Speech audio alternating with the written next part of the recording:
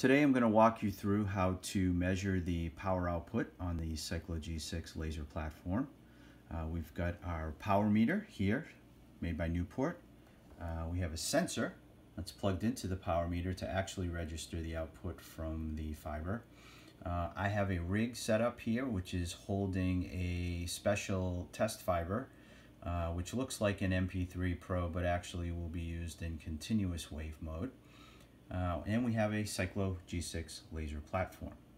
So the first thing I usually go through is to set up my power meter here by going to setup, and you can see that there's a 0 mode which I've already done, but we'll push 0 to demonstrate this, and let's start.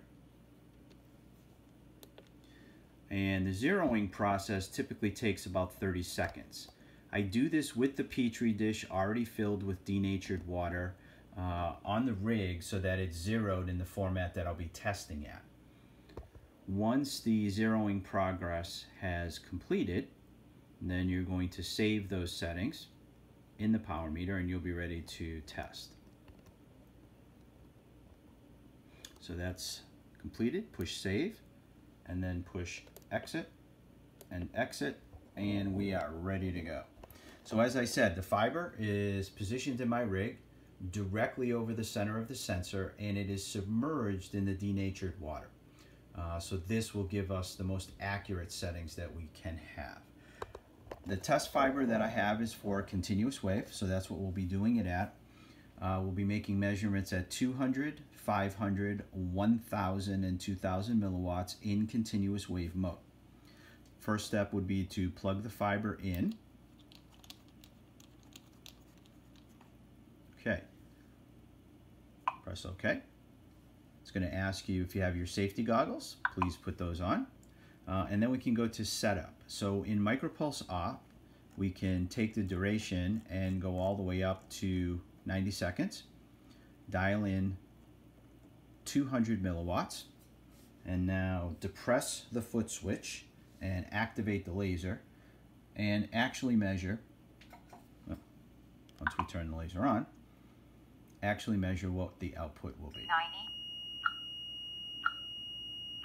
So in continuous wave, we should be trying to get as close to 200 milliwatts as possible. Once the settings dial down, so we're about 193.8, 194. I tend to try to do this 3 or 4 times and then average, but you can see that we're just about at 200 milliwatts. So we'll take one measurement there. We will go up to 500 milliwatts again, repeating the process. 60. So 487, up to 1000 milliwatts.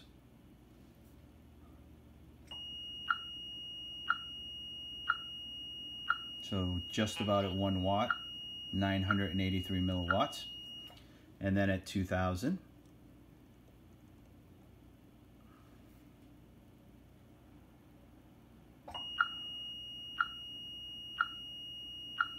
and just about at 2 watts. So this particular Cyclo G6 is pretty much right on the money. Now, if we were to do this in micropulse mode, the first thing you'll need to do is to change the duty cycle. So our standard treatment duty cycle is 31.3%. So we can go in and turn micropulse on.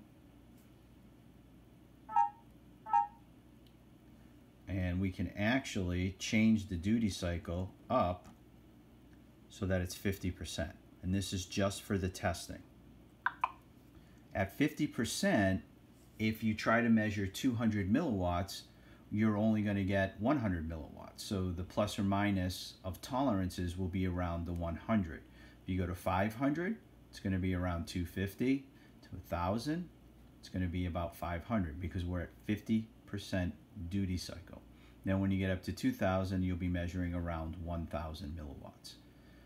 And that's the protocol for how to measure the power output on these lasers.